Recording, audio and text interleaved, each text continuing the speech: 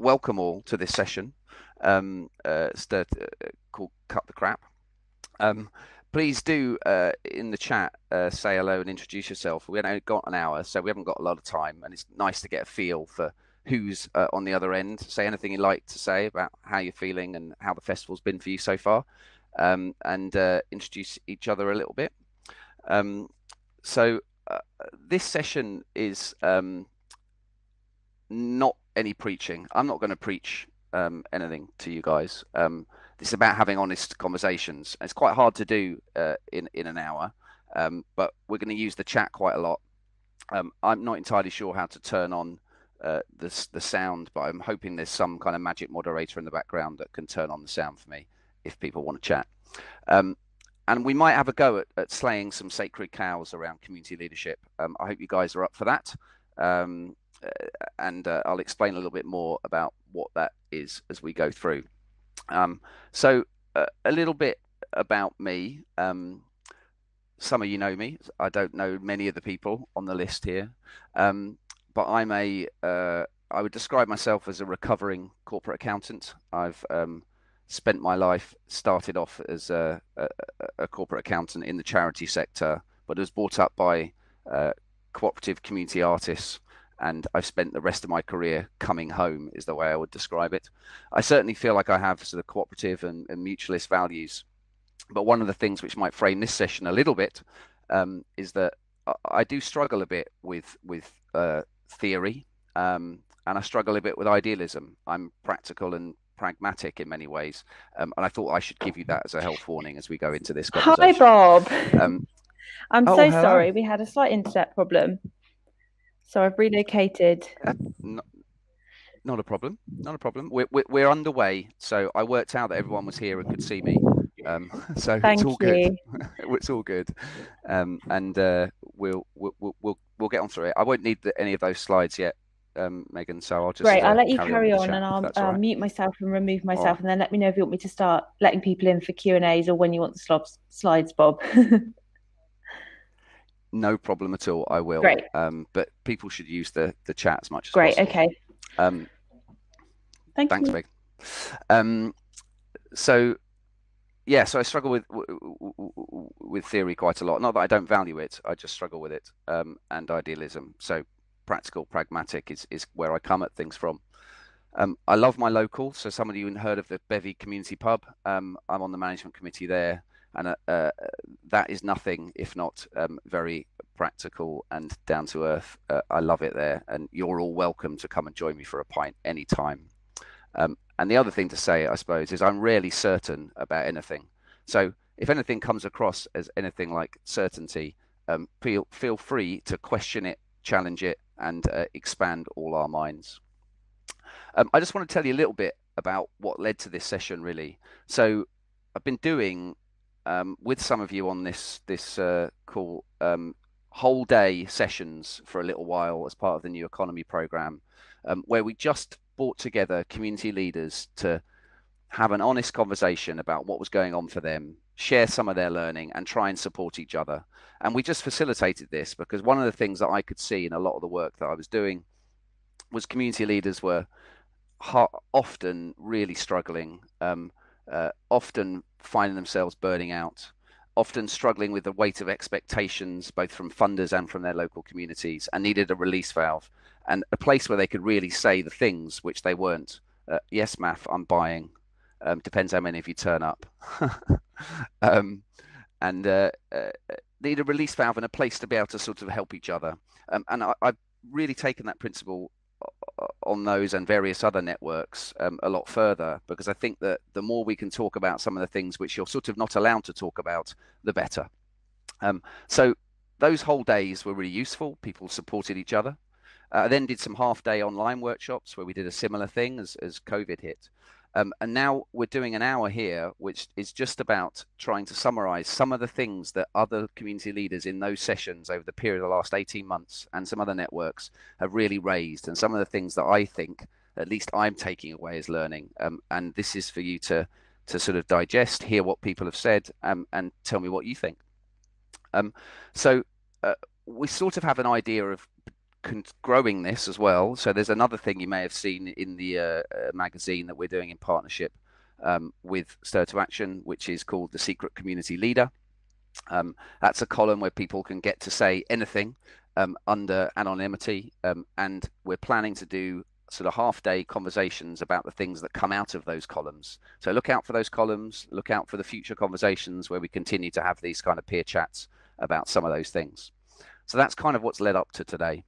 And it's all about cutting through the crap, honesty and practical peer support. So the first thing I want to talk about is some of the sacred cows. And actually, Megan, if you could get me to slide 6, which says some sacred cows slain, and you can put that up on for everyone to see, that would be really useful.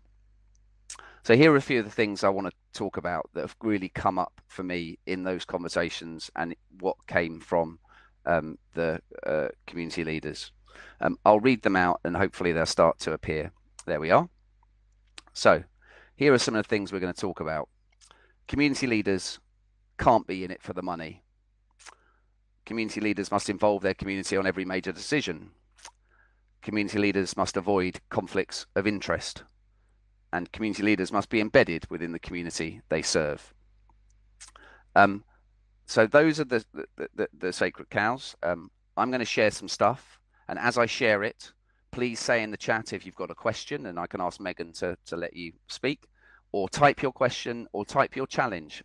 So go on to the next slide. There are a few rules that I've got for this conversation, and essentially those rules are honesty, which we all need to respect. It's a confidential space. Be honest, be happy to challenge. No good kindness in maths if you're in that session. So no bad kindness, sorry. Plenty of good kindness, but no bad kindness. Let's learn from each other and let's have some fun. So those are rules. Should we dive in? Everyone ready? Yes, I assume. Everyone with me? Yes, great. Okay, so let's dive into the first sacred cow. Can I articulate a bit more what a community leader is? I think perhaps as we go through some of these sacred cows, maybe that will become clearer, Tim. But let's have I'll have a go at it now. From my point of view, a community leader is anybody that makes stuff happen in a local community. I think it's as broad a definition as that, in my opinion. Other people might have other definitions. Please share them. But I think a community leader is someone that sets ambitions, that moves things forward, that creates excitement and energy, and nurtures local creativity and ambition in whatever a community is. We could then get on to a definition of what a community is. And for me, a community is really something that defines itself. It's not something you can define from the outside. I hope that gives a kind of broad definition of what I'm coming from. And I think I'm largely talking about communities of place, although I think a lot of this applies, because that's most of my experience, although I think a lot of this applies to communities of all types. I hope that's clear enough. So if we could show the slide on community leaders can't be in it for the money. So here's a sacred cow. Comes up quite a lot. If you're a community leader, then you sacrifice yourself for the community, is what we hear. And lots of the systems and processes we have set up expect that. Certainly funding applications are very suspicious of people earning private benefit. Often within communities that I've heard, and the conversations that were coming out of these various workshops that we ran, people were saying that there was lots of suspicion about what people were in it for and whether they earned too much, and whether this was actually something that came out of something with a different motivation that wasn't pure in that sense. A lot of the frustrations that I heard, and people, please do share your own thoughts on this in the chat or others, is that clearly any kind of leadership, any kind of ambition, any kind of deep engagement can't come for free. There is a cost to it. Lots of people were talking about reliance on volunteers and goodwill, and many communities that I know of rely on that, but that can only last for so long, and it very much leads to burnout and some toxicity in people's emotional state, in their physical state, and often in relationships, as far as people were sharing with me. Um, it could also exclude people, those people that can't afford to volunteer, that can't afford to be around the table without any money. So the money point has been an issue that has come up a great deal, and being able to sort of articulate and be strong and be clear that it doesn't come for free is something people feel embarrassed about and puts people under pressure. I don't think we can afford to do that. I think people are entitled to a fair reward for the sweat and the risk. And I think lots of people share that view. We get a lot of thought about there being a great deal of suspicion of people who are entrepreneurial and actually earning a decent wage, or even making investment in community projects and in community activity. And there's this sort of feeling that people ought not to be able to earn a decent amount of money. Now, without being extractive, without taking loads of money out of a system, that seems to me and seems to be rubbish. That seems to be crap. That is something that lots of people struggle with from the conversations I've had. I don't know if any of you have got experience of this. And it feels to me that it's important that you take it. So listen to Mark. There's some of this is a misconception. For example, stood down once they become an employee and thought this was mandatory. You're absolutely spot on, Mark. Plenty of people assume that we must operate by certain rules and certain conditions and sort of relationships, which mean that you have to stand down if you're ever going to be able to earn any money from it. And I think that can be quite toxic and quite challenging. We'll come on to conflicts of interest and that point later.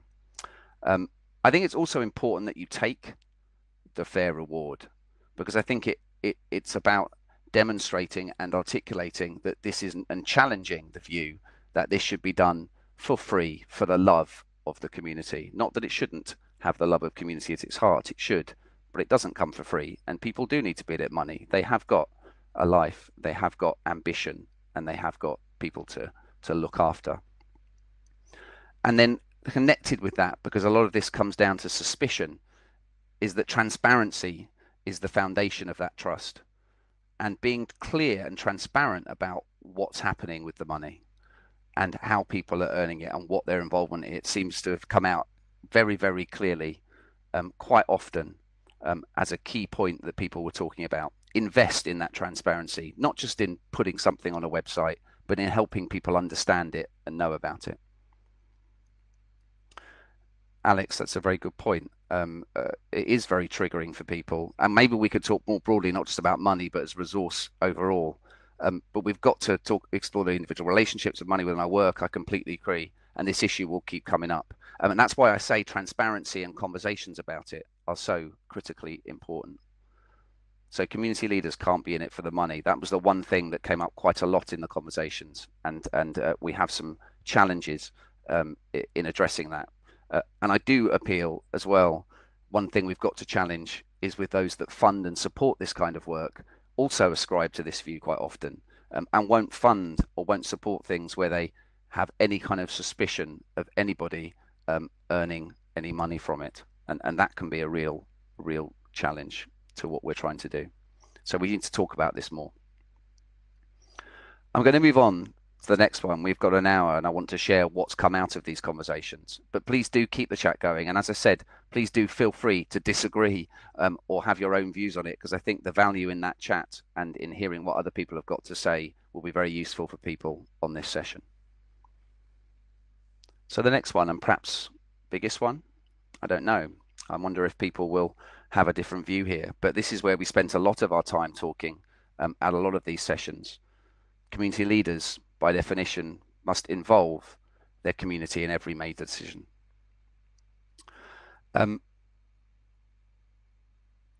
I have a real personal view on this, and this has come up with lots of different people that we've spoken with, is that decision making, if you boil it down to everything must be led by this amorphous sense of who the local people in the community, every decision must be co-created. We must start with a blank page. All the conversations we led to talked about that being a route to some form of lowest common denominator, or it came to paralysis, or it came to not being able to think huge and significant with huge ambition. And actually, by formalizing and normalizing that every major decision must involve whoever this community is, we get into lots of problems. One of the problems is defining who that community is. Um, so, who is the community, and how do we involve them? Is it who turns up a particular session? Is it who you decide who your formal members are? Because they may or may not be the community as they self-define it. Um, so, is it actually true that we need to involve community in every major decision? Is it actually important that sometimes we don't involve everybody? And is it important that we actually balance this in a much more nuanced way in order to create the kind of ambition we want for our local communities or communities of interest? And what really came out from those conversations was that we want to break down the barriers and the routes to having influence, giving people opportunities that work for them and different people at every step, but not remove them, because those barriers in some ways are quite important. Those barriers help people have greater involvement, greater influence, greater responsibility. And there's certain care needed where power and influence does not match responsibility. So I'll take an example of members. Even at the bevy, we have 800 shareholders. We're very proud of it. Of those 800 shareholders, 400 of them don't live in our area, aren't local to the pub, very rarely turn up. Maybe 100 of 200 people are our regulars who would be our community and don't have a membership for various reasons. So who has the power legally? Does it match their engagement, their involvement, and their responsibility? And what kind of perverse decisions could that lead to? There was an article that a friend of mine, Dave Boyle, many of you will know, wrote, which I will share shortly at the end, who said that decisions really are about what are people interested in, what affects their day-to-day life. How many people know of AGMs they've run in cooperatives where nobody turns up, where you have to literally bribe people to come? Why is that? Well, perhaps what they really care about is not who's on the management committee at that point, but they care about when the pub is open. And we tend to say these operational decisions are things that are happening within the staff team, and it's the big formal powers that everyone must engage on. But sometimes that's not the case. Perhaps we need to involve them more in informal ways, more listening, more engagement, more informal power, and not just jump to the legal powers. And connected to that in terms of leadership, I think it's come up many times that vision and ambition is critical. If we paralyze, put shackles on people at every point, where you say you have to go to your community at every step, they have to be decided, and it has to be formal, as many funders do, as many outside commentators do, that can actually crush the vision and the ambition and the leadership that's needed. It's a long game, so we don't beat ourselves up at every step, and we continue to talk and iterate and have conversations with people, and listening and hanging out is where it's at.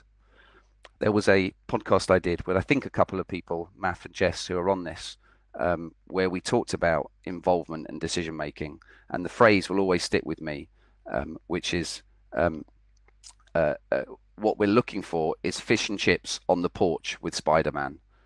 And I'll break that down. Fish and chips, not formal dinners, but fish and chips, hanging out on the porch, having an informal conversation, getting to know each other. And with great power comes great responsibility. And there's the Spider-Man. Thank you, Oliver, for that. It's very important. So yes, remember that fish and chips on the porch with Spider-Man, and let's not crush the ambition, and let's not crush the leadership that's needed to bring people on a journey with you by saying they must be coming from a blank space and co-creating at every step, because all the experience from those community leaders that have come together on those sessions with me have said that's not the case. And often that is what's demanded of people. Okay. Let's move on to the next one, and we'll have a chance to chat about all of these at the end. I'm going to open it up at some point. So can we move straight on to past that slide to conflicts of interest, please, Megan?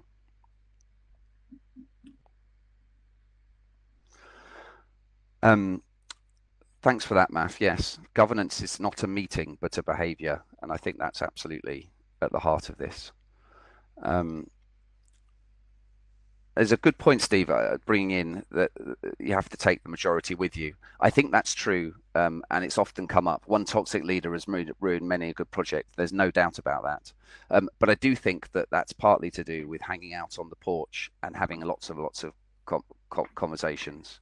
I have one here, Bob. Sorry to interrupt. Community accountability. Yes, sorry, no. Could you jump past that just to community leaders Okay, must avoid brilliant. I have it now. conflicts? Sorry. And Right. yeah, Okay, where we go. thank you. Yeah. But I also think it's not about one process, right? You do need leaders to put their heads above the parapet to create the ambition. And then you can have checks and balances on that, which are around ongoing conversations over the long term. That's why I said that one of the things that come out is it's about a long-term view, not trying to start everything with a blank page. I hope that this is summarizing lots of very, very deep and nuanced conversations very quickly. Yeah, keep the chat going with your own experiences of either individual toxic leaders or trying to do things from a blank page. This one I found very interesting. We talk a lot about decisions and bringing the community with you. But this one is one I wasn't expecting to come out from these conversations as much. But it's one that keeps coming up in so many different forums that we're holding, which is around so-called conflicts of interest. It seems to be a preoccupation of many people when they look at a community project or a community business or any kind of community activity, where they're very suspicious of so-called conflicts of interest. And this comes from local organizations, from councils, from funders, from local people. And conflict of interest is something that seems to really undermine many community leaders as they come through, or accusations of conflicts.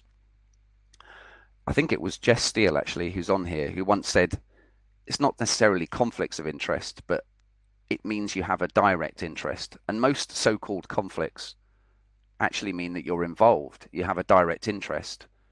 And fundamentally, if you don't have a direct interest in a community context, what are you doing there? I think that was a really important point. And I think that there's something really interesting in that. Is what's our relationship with conflict and direct interest? If you take conflict all out, then what do you end up with? A very distant people taking decisions that aren't involved in the day-to-day. We take that one step further. The other thing that kept coming up was the value of messiness. And so not just to embrace the messiness within communities of different groups, of different people bouncing off each other, sometimes conflicting with each other, but indeed to actually design for it, to create interdependencies, not dependencies, to create ecosystems, if you like, across different areas where different community organizations, different groups, different interests have a chance to interact, to fight, to conflict, but also to work together and to share a vision. And embracing that messiness and to design for it around interdependence, not dependence, was a session that was a theme that kept coming up. It really kind of goes against this sort of desire, which I kept coming up, for there to be one ring to rule them all. Or in essence, we've got a load of community groups. Let's create one partnership board for the whole area. Let's create one network that is the overall network for this area. Let's create a community development association that does this whole area and does all of that work together. And that is a sort of thing that people often seem to fight against.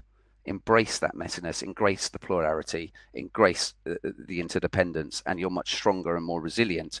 And you find a way to perhaps mitigate some of those challenges of power happy leaders, which people are commenting on, or one place where it all happens. Things done for efficiency reasons are not always the best. Right on there, Math. Put the mess of people first. I always think of it, I never try to create and always get wary where there's one ring to rule them all in any particular area. But ecosystems are messy, and that needs to be embraced. So what else has come out? I've got one more sacred cow that came up quite a lot. Could you move to the next slide, please, Megan? And this comes out of the columns as well as the conversations. So the next slide is Megan, are you there? Sorry. Yes, thank you. Community leaders must be embedded within the community they serve. So we started up front sort of saying what is a community leader, and indeed trying to define community. And one of the things that come up regularly and constantly is, who is any of us to define a community? It defines itself, and it's in constant iteration. And the minute you put a box and a boundary and decide what that community is, often that seems to have led to a great deal of challenges. This could be done by saying this is our membership and therefore this is our community.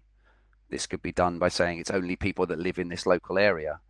The experience that came up much more was that it was whoever was involved and taking a decision to move things forward and taking action and being committed to something, including people that are outside that particular area. I told you that I was on the management committee of the Bevy Community Pub that's in East Brighton in Bevendine. I don't live in Bevendine. I live 10 minutes away, but I live in quite a different area. I would say I'm a community leader. I think many of the people there would say in some way that I am a community leader, but I'm not embedded within that community, not in the same way that many others are. And actually, the process of me saying they are the local community and I am there to help them, in some ways already others. It others them and it others me. I'm the outside person trying to support and nurture that community. I'm not part of that community. And I think that all the conversations I've been having with people say that that can create quite a toxic relationship. They've sort of thought about, don't other a community or yourself in the process of trying to nurture it, or allow yourself to be othered. So we talk sometimes about, I'm a great believer in asset-based community development. I have a lot of time for it. But there is this talk about being alongside a community. And sometimes I think the conversations go to the point where those people that may be coming from the outside or might be considered professionals or community workers spend so much time trying to put the community view above their own, rather than just being a part of it on a level with others as part of that community. So much time trying to define who that community is that I'm trying to nurture, that I think you get into a great deal of you can get into real challenges of you, us, and them, rather than getting on with the work and relating to each other, human to human. That's been a theme that's come out of quite a lot of these sessions, and certainly in the last secret community leader column, where someone was supporting all sorts of different communities in their role. So I've rattled through some of those sacred cows that came up, and I really wanted to try to get some of the spirit of the other conversations we had, which is not about me preaching things or sharing things. As I said, I'm very rarely certain about what I feel or what I think, but I thought it was interesting that these were the four things that really seemed to come out of most of the conversations, and also the four things that seemed to create the most tension or challenge or burnout or discussion or debate that nobody else felt they could actually talk about, and they couldn't say sometimes publicly or with funders. And I wanted to share those with you to see what you felt and to bring out some of your own experiences. So what I'd like to do now is, I think, I don't know how many people are in, I can't quite see it in the same way. So it might be quite difficult if I just open up the chat to everyone and you all dive in. But I'd love somebody to share their views, whether it's 44 people, okay? So whether you agree or disagree or have an example or something you'd like to share, and bearing in mind, I hope we can all sort of agree this is a confidential space. Would somebody in the chat say, I have something to say, and feel free to kind of challenge anything that's come here And if you say in the chat, yes, I'd like to share something, then you'll be able to speak. Cool. Thank you for that, Bob. Yeah, so if anyone wants to opt in to share their video and audio in the top right hand corner, then they'll pop up and I'll be able to add them into the conversation to discuss some of those things. Go on, someone be the get us going. There's lots of great stuff in the chat. Here we go. Right, we have Nick Anderson.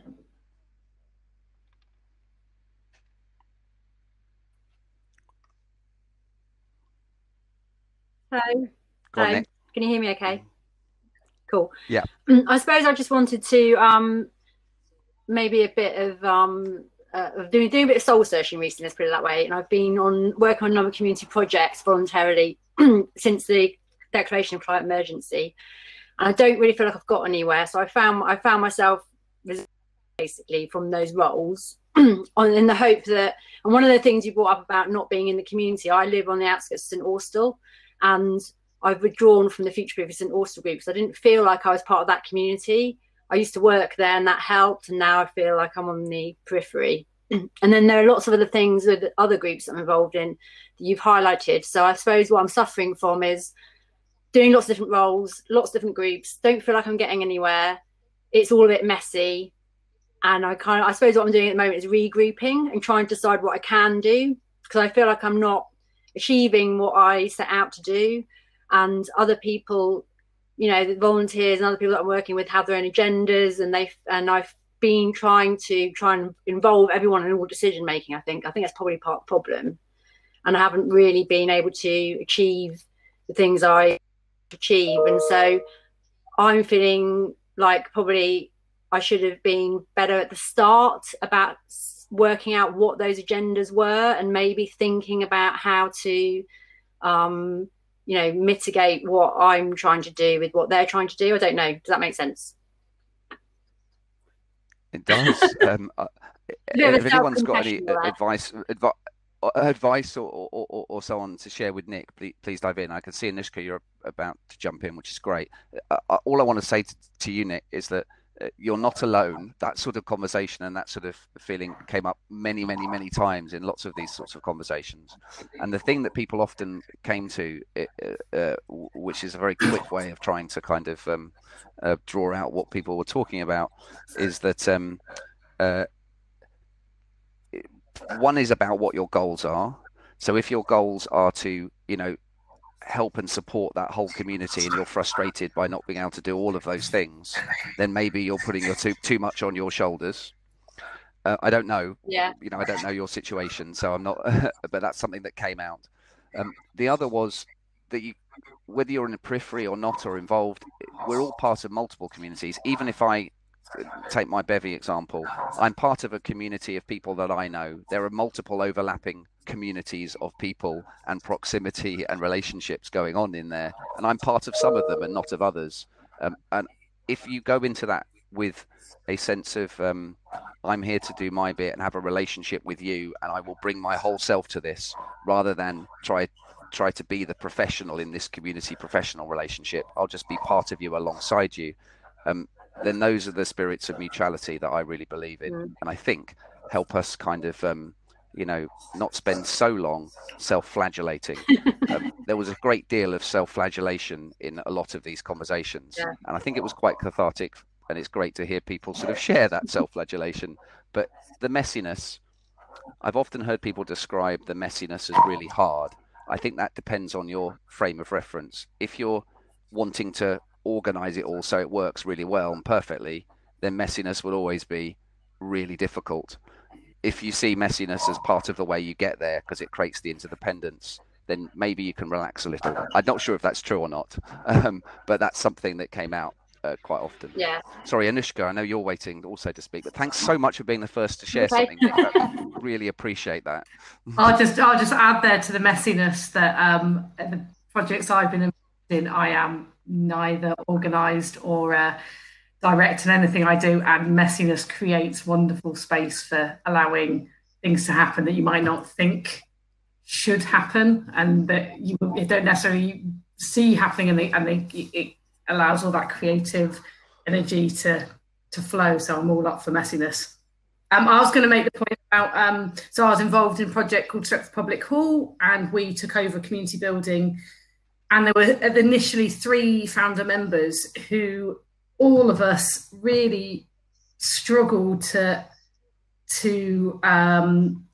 find the time to work, because we weren't being paid to do any of it, and all of us were really in a position where we really should have been working, as our partners would have liked us to. And created a lot of tensions in the homes and all that sort of stuff going on in the background. And had we been been allowed a very small amount of money to cover childcare costs, all 3 of us had young children we were looking after. Those sorts of things would have meant that the project would have been able to have a lot more time and energy. And sometimes we found it really frustrating that there was stuff that we could have got on doing that we were paying consultants to do at a huge day rate, often more than we would have been looking for in a month. Yeah. And at the same time, losing out those skills of doing that work ourselves was deeply frustrating at the time. And it's, I work a lot now with other organisations, and it is possible within governance, with your rules and governance, to ensure that you can get board members, can be paid for piecemeal work. I think it's a really good way forward. Mm. Yeah, I mean, my work, 2 things I was doing weren't incorporated at all. They were just loose kind of groupings of community people. One of them, like I say, was in St Austell, and that, I think what we got caught up in was having to working with the council a lot. Oh,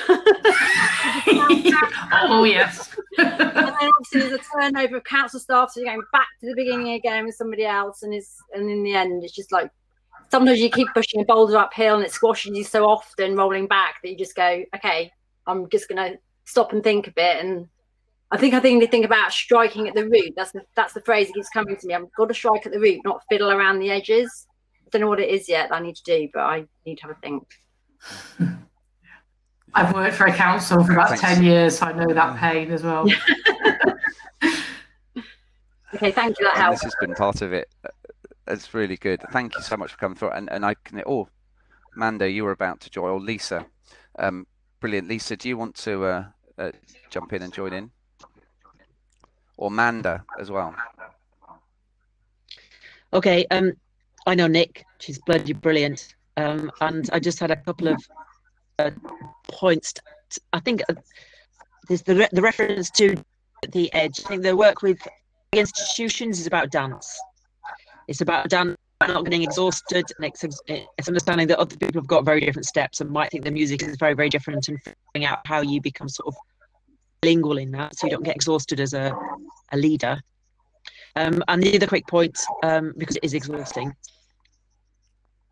I wondered about XR actually, and I think XR really helped into that, understanding what leadership isn't in terms of one's role, and how through a where you think there seems to be about two in the world that are pulling this particular massive sledge, and then suddenly XR appeared, and you realise there are loads and loads and loads and loads of people with huge competencies and massive energy and skills, and it's about agile response to how you engage with how you engage with any sort of change or leadership things to happen. Sometimes it's about you being it, not being the one that's making something happen, and being able to step back and somebody else to move forward. And it's much more like a dance than a drive forward.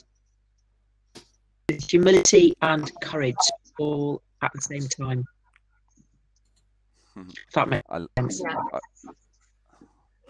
I really like the dance and not the drive forward. Actually, I think there's something really interesting in that. It's only possible to go backwards for so long, though, isn't it? You have to go forward. Well, that is true. That is true.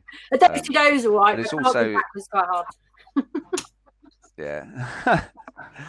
2 steps forward. You need 2 steps forward, 1 step back, not 2 steps back, 1 step forward. Yeah. I do wonder whether, as we're going through this as well, there was an interesting question in this, and I'd like to bring in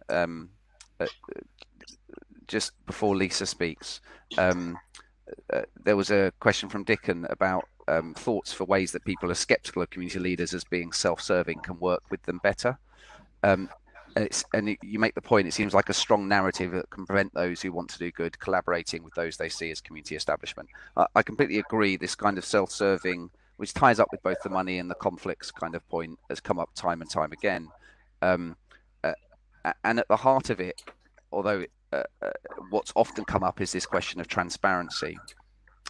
Transparency and motivation, honesty with oneself about what you want to get out of it, and honesty with others about what you're there to get out of it, and to be unashamed of it in a way.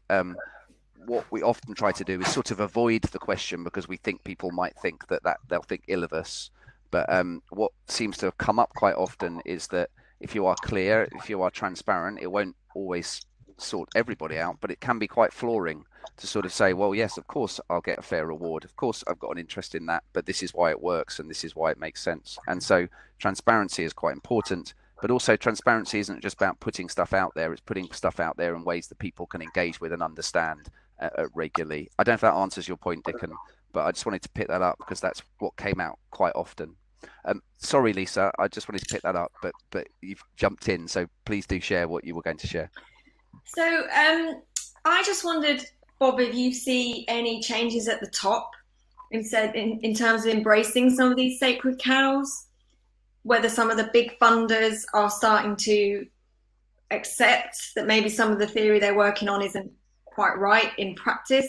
And particularly I'm asking that because I know there's a campaign for a community wealth fund, which will be, it seems to me, I'm not sure, I think it's all in development, but it seems to me a similar project to the local trust, big local sort of resident-led place-based change.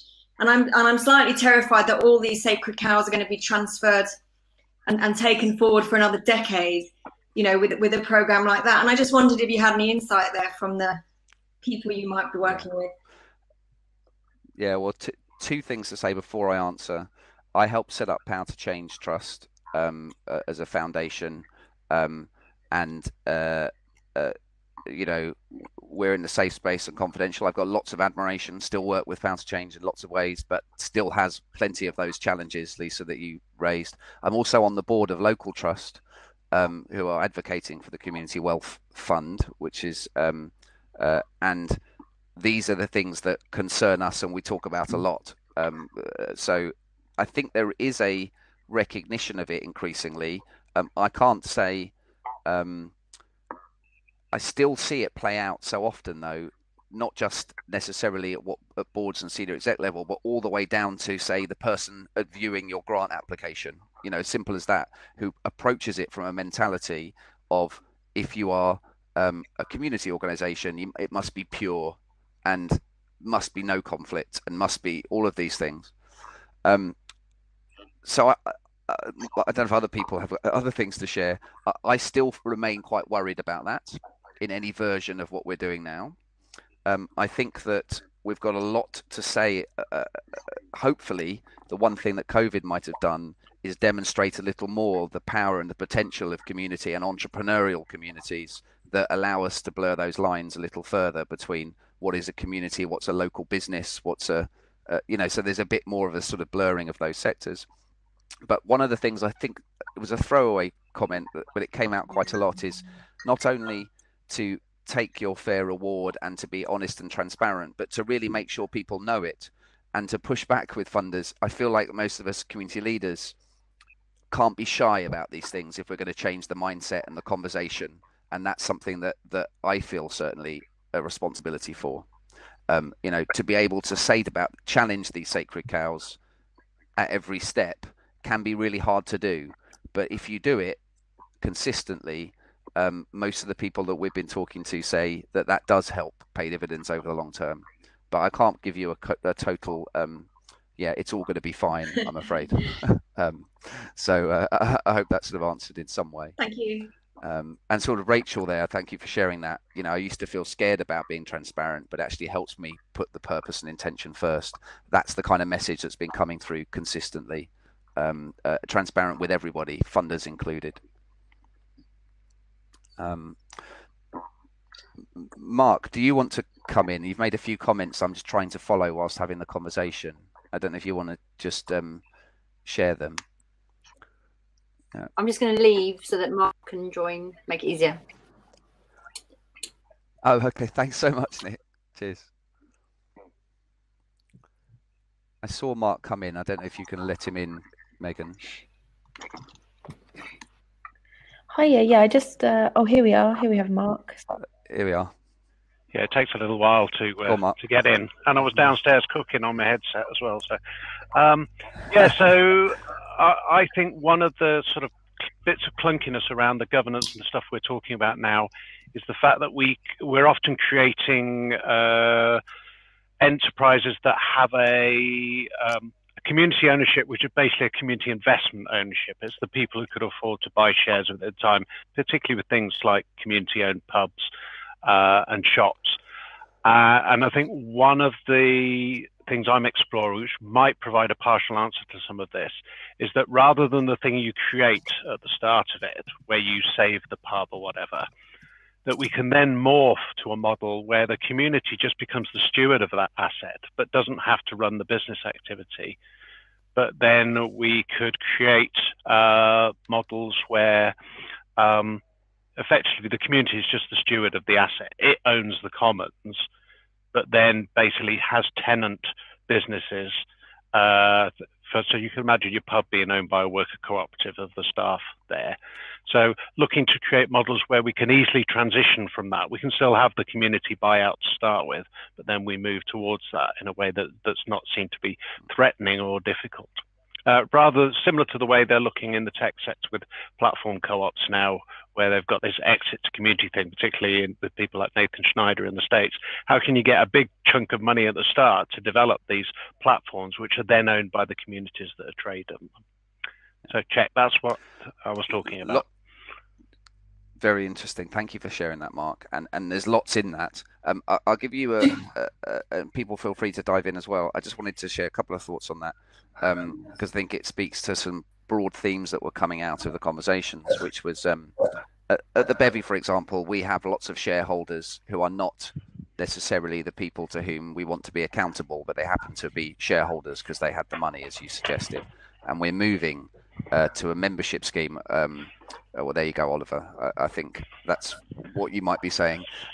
We're changing it so that actually we have a membership that is different, and actually you can become a member and not have to pay purely by being a volunteer or involved and turning up, and splitting that away from the shareholders who become contributor members through finance. There's a lot more into that, but there is something about that support that.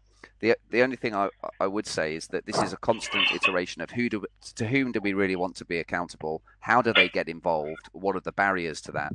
And one of the things that I have has kept coming up is we're very quick to jump to models and formal structures and processes and solutions to try to define the community and get the right people on it. Do we spend enough time hanging out on the porch, as I sort of explained before, and testing these more informal or informal power structures that come through transparency, through sharing conversations, through demonstrating what we're doing, through having open forums? I think there's a real relationship between the two, and what we often hear is that jumping too quickly to the formal often means you're led by the formal rather than the formal and the process being support of the culture and the relationships and the listening and the hanging out on the porch, which starts first. That's what's come out quite a lot. But I'm fascinated by lots of the models you're suggesting as well. Oh yeah, that's only the tip of the iceberg. There is a challenge there. Yeah, I can well imagine. Yeah, at the hall we had a dual. We've got a dual membership where we have community shares and a membership scheme as well. So, but members have exactly the same rights of voting and being on the board and being involved. So it's quite a good way of making sure that everyone is able to have their voice heard. I'm actually suggesting even more complex models where your land trust might be a secondary co-op of the businesses that are the tenants of it. So for instance, I'm working with a community-owned farm in the north of England that it will have possibly a dozen tenant businesses operating within that farm, but they're all members of the farm land trust, which also includes the people who've enabled that thing to happen as well, the investors. Check. Very interesting. I'm hoping you might be joining us on Friday for, I'm going to bit quick plug for the Community Business Mutual Aid Group, where we're talking a bit about land and structures. I might try to see if you can join us on that then, Mark. One thing I wanted to share, a couple of things in the chat that I think is worth bringing out. Phil said about being transparent and honest enough to hold your hand up and don't. Oh, thanks, Mark. And say I don't know sometimes is vital in gaining trust. I couldn't agree more. The vulnerability point is a big part of it. A couple of other things that came up for Rachel's actually, I think is really worth kind of drawing out. Which was, I lost it now.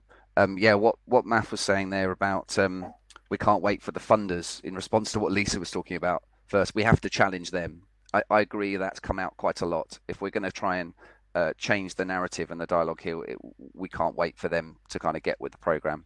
Sorry, Rachel. No worries. No, it's fine. Well, I was waiting to come in because so much of what you've been saying and everyone has been saying has resonated with me. I am speaking from an experience that I have. I set up a startup. I refer to it as a startup. It's just in beta. But looking at a crowdfunding model for digital pre-sales for environmental products, trying to bring kind of, I suppose, ethical or which is a woody, sustainable products onto local shelves. And so I was working with small businesses in local communities to bring those products in through pre-sales. It's an experiment. We've only done a couple of campaigns. What's been interesting to me is by doing that, so it's not traditional community ownership in some of the ways we've been talking about, but we're working with a convenience store. It's a local shop. Most people who go in there aren't thinking about community ownership or anything like that. They just want to buy a pack of crisps. But they then came across the model that I use and went, oh, right, yeah, so if I just prepay for this thing, it brings it into the shop. Oh, you've done it, great, I'll do it too. And by doing that, the community that's evolved around this shop has started talking to themselves as like being almost like co-owners of the shop. The shop's moving. When are we moving? They want the business to do well. They were happy to part with their money. They want me to do well, which is interesting because I'm supporting the business. So the financial embarrassment I felt about going, oh, well, I'm going to take a fee, actually was totally fine with everyone. We went ahead and did it without, because I'm a startup, I just went and did it. Now the council are like, oh, how do you know? So it's become it is a different model, and it's only happened a couple of times. So it's not something I can speak to beyond that, but I just wanted to talk about that kind of aspect of involving communities that don't know about this stuff, and how that can kind of come in. And yes, and just having a go. I just massively had a go. I didn't know what I was doing and just went for it. And by saying that, made people be able to say, well, it was good, but maybe you could try this next time. So there we go. That was a great story. Thank you, Rachel. That resonated so much. I mean, so much of what came out of the other conversations we'd have. So I really appreciate that. Just having a go, being honest again, the transparency, all of those things kind of picked up really, really well. And I love the idea that they wanted you to be successful as well, which I think does, it can absolutely happen. I'm aware that we're coming towards the end of a session. And in a way, this is kind of a bit of a taster of the days and the half days that we then work together on. So what I would like to sort of suggest is that will there be a debrief session? I'm not sure. We are going to be having, as I said up here, a secret community leader is being published. We're going to be having more of these sessions after every column is published. We're going to be doing half-day conversations like this and building this kind of knowledge base. The other thing is that we're sort of looking to create some kind of space within that every quarter for anyone to turn up and just share their thoughts or ideas in this kind of a way, and be able to get support from each other, and just keep this conversation alive, because a lot of what people have said is we need to have more spaces where we can cut through some of these sacred cows and get to the nub of what we're dealing with. So I hope that gave you a taster. I hope it was interesting. Very happy to have hold further sessions and spaces. We will let people know, share the slides, and did we save the chat, Megan? Because there was some links so and some things that people posted. The session's recorded, and we'll put that up in the expo booth later on this evening, and all of the chat will appear in that too with all the links. And we'll go through and pull out as many as we can as a team as well. So if anyone's interested, like Bob was saying, if you go to stirtoaction.com, secret-community-leader, then it tells you more about the articles, and then the post-article discussion forums for those as well. Great. And thanks for commenting on my headset. I don't think it's Mini Cab Firm. I'm told it's Britney Spears, no? I think so. That's maybe a what bit I'm of going both. for anyway. Yeah. Thanks everyone so much for participating and engaging with the conversation. It was brilliant to sort of virtually meet you all. Always happy to get in touch and talk to anyone. If you want to share my email, always up for a conversation. And so grateful for the people that contributed in the chat and the conversation. There's some brilliant people on that list that I know, and some more that I've met today. So yeah, be a part of this. Check the stuff out. Come to the future conversations. We'll let you know. Love and solidarity to you all. Enjoy the rest of the festival. Thank you very much, everyone. Take care.